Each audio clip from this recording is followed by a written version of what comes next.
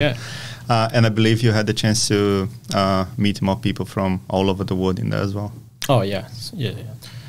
People from everywhere. Like the amount of other countries I met in Australia, it's crazy, because back in Italy, basically I always hang out with Italian. You know, like of course I've been in touch with people from maybe Spain, France, but it is not close by countries. Yeah, but not that often. You know, so it was another nice experience, because you just open your mind to different people and different set of minds and different experience, different background. It's just everything was new. You know, I was 27 by the time. I was like, I feel like 5 years old. You know, it's like I'm learning everything now.